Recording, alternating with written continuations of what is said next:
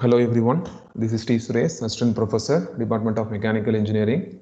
Now we are going to see about the blackbody radiation and how to calculate the value of Stefan Boltzmann constant for the given disk through the virtual lab.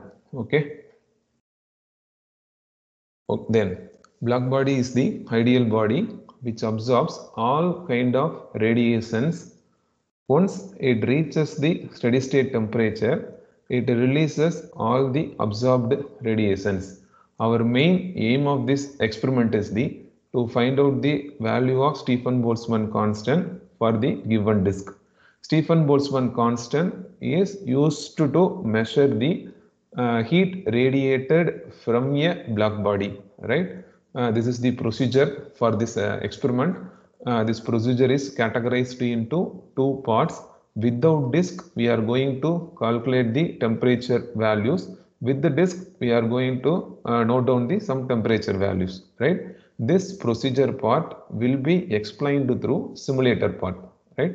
Then we go for simulator. This is the simulator setup. This apparatus is the Stefan Boltzmann apparatus. Through this apparatus, we are going to calculate the value of Stefan Boltzmann constant for the given disk. This is the front view of the setup.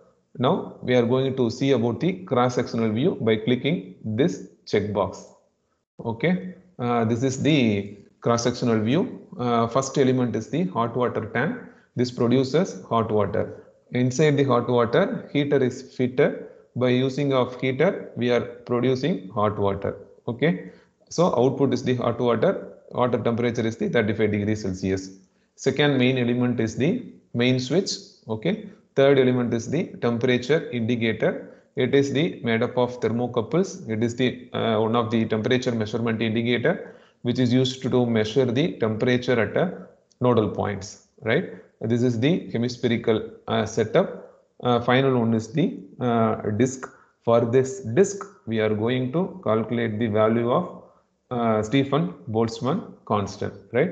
These are the places we have to measure the temperature value. T1, T2, T3 for the hemispherical disk. T4 is related with the disk. Okay.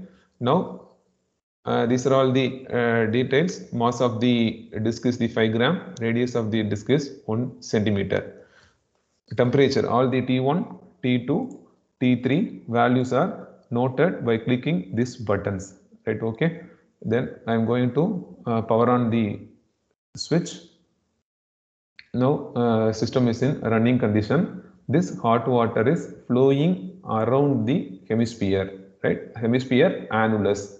Okay, we have to wait for some time for steady state condition. Once reaches the steady state condition, we have to measure the three temperature points. The T1, T2, T3. T1 is 35 degree, T2 is 35, T3 is 35. Okay. In a reality situation, these three values are in different one.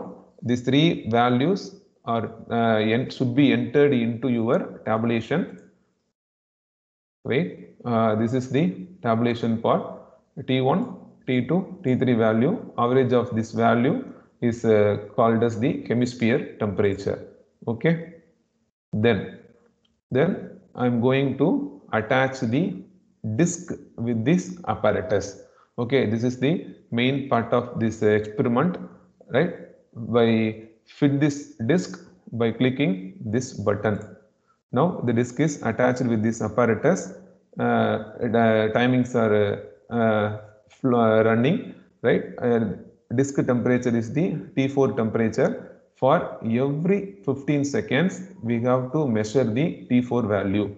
This is the T4. For every 15 seconds, we must note down the value of T4. We have to wait for steady state temperature. Okay.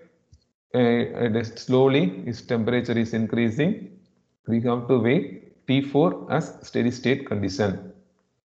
30.98, 31. Slowly its temperature is increasing.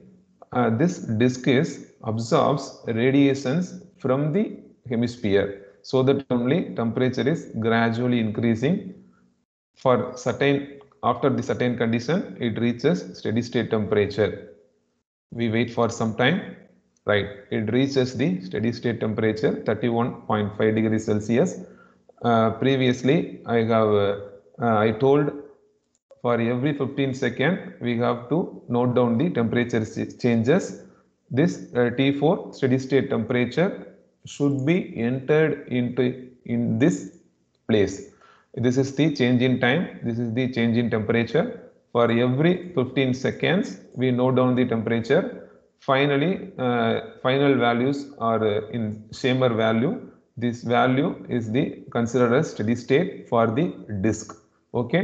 Finally, we have to calculate the sigma value, Stefan Boltzmann constant, right? We are going to by using this formula. Q is divided by epsilon black body of emissivity, Td, T alpha, and area. Td is the disk temperature, surrounding temperature. Q is nothing but mCp dt. This slope is calculated through this graph, and the mass of the disk is 0.5 grams. Cp of the disk is 38.17 joule per kilogram Kelvin. By using these values, we are going to calculate the Stefan Boltzmann constant for the given disk.